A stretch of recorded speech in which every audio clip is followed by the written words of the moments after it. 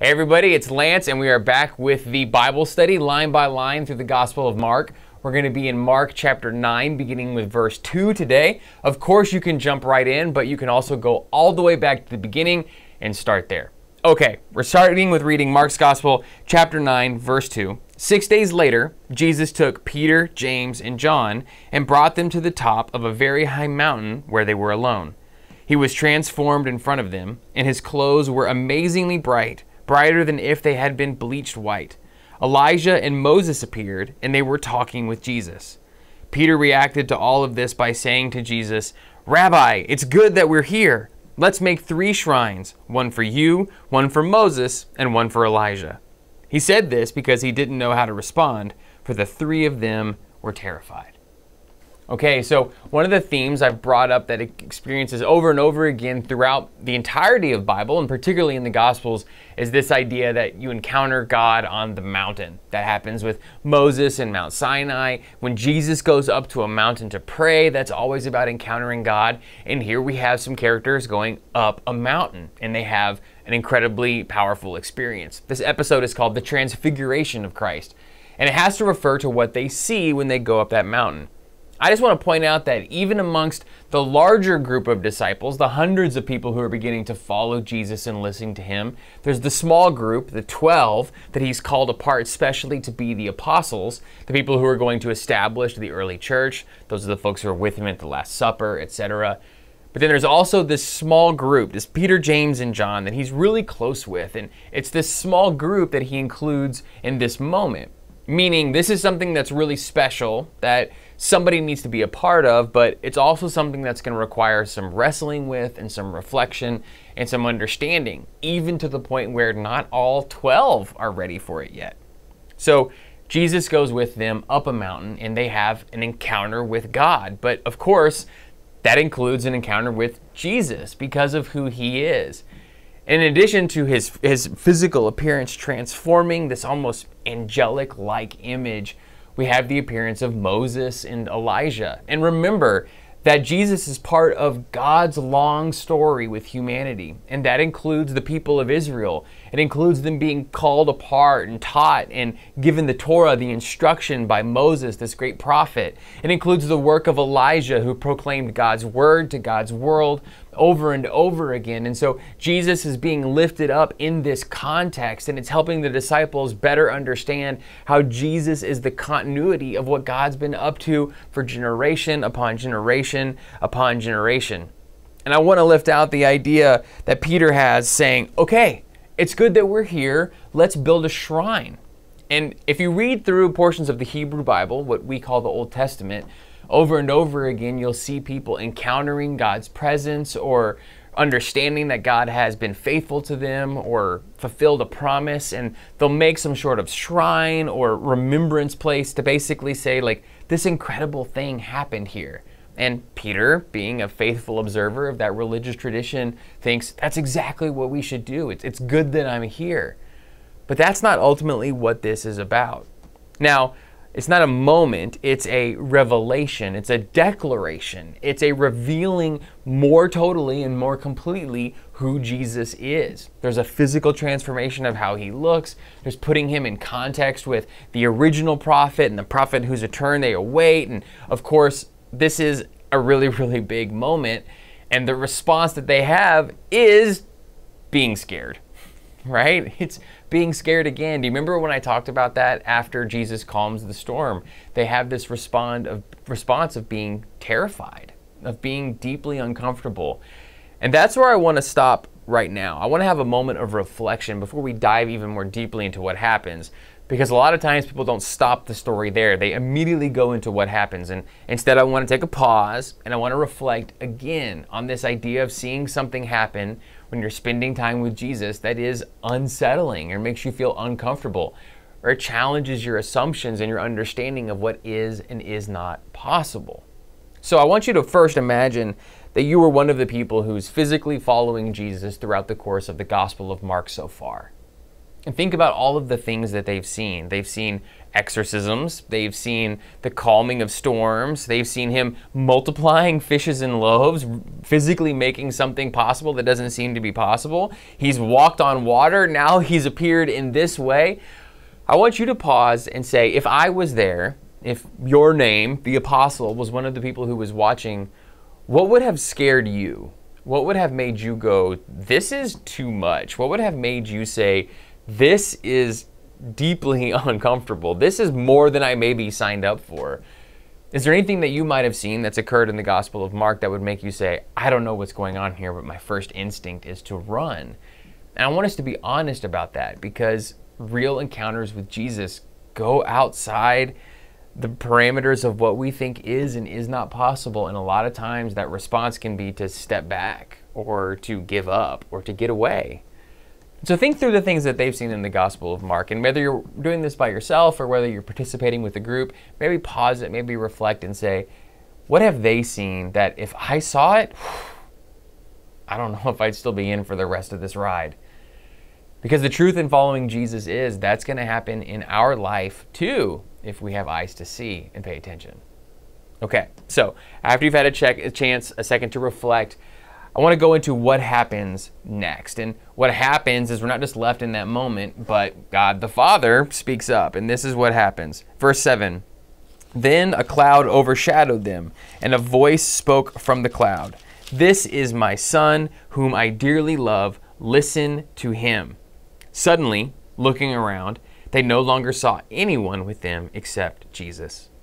As they were coming down the mountain, Jesus ordered them not to tell anyone what they had seen until after the human one, or sometimes translated the Son of Man, had risen from the dead. So they kept it to themselves, wondering, what's this rising from the dead? Okay, so in the midst of this transfiguration moment, we have Jesus in continuity with prophets that they've idolized and revered for their entire spiritual lives. But then we have this moment, and it deeply recalls another episode in the gospel. Do you remember what that was? Yeah. The baptism of Jesus. And we have this moment where there's a declaration that says, this is my Son, in whom I am well pleased. Listen to him. And immediately, it's not about Moses anymore or Elijah anymore. It's about Jesus, the Son of God. Remember, this is not a moment to be encapsulated. It's not something that's just about this happened here. This is about what is going to happen everywhere. Does that make sense? The impetus to build a shrine is about responding to this amazing thing happened here. Let's remember it. And what instead is happening is the need to understand, hey, this is about what's going to take place everywhere. Do you understand? That's why Jesus immediately ties this declaration, this revelation into the resurrection. That's going to be the thing that fulfills expectations. Remember Daniel 7 when it talks about the human one or the Son of Man and the restoration of all things and God's completed work. This whole story is tying together. Do you see how it works? That's the purposes of what's happening here. And it's really important to understand as well that the concept in the language of Son of God would not have been brand new to them. 2,000 years ago, in the time and place in which they were living, it was a common thing for kings or emperors seeking to raise their own prestige and their power and authority over the people they subjugated to call themselves something like the Son of God or to give themselves some sort of divine importance. It's really key to understand what they were trying to do there. They were trying to make themselves unassailable. They were trying to make it where anybody who threatened them would be threatening their own soul. They were claiming that title, Son of God, which of course they weren't, as a means of intimidating and subjugating and oppressing other people. Now, Jesus is the actual Son of God, and that language, that title, that purpose, that claim is about freeing people. Is about restoring people. It's about providing for people and connecting people. It's one of the reasons why when we say Jesus is Son of God, and particularly when they said Jesus is Son of God 2,000 years ago, they're taking this title and this language that had been used to crush, and instead they're finally understanding that it's meant to heal and to provide. Okay, so I want to lift up the idea of the power of the world and the power that Jesus has, because that's exactly what we're talking about here, and that's what's being revealed to them. What do powerful people call themselves today? How do they identify themselves? How do they ask others to recognize who they are? And how do they do so in a way that's meant to isolate them or insulate them or protect them to make sure other people don't threaten them? And where does their power come from? People who talk that way. What's their power? What's the root of their authority over others? Okay, and so what's the source of Jesus' power? What's the source of his authority?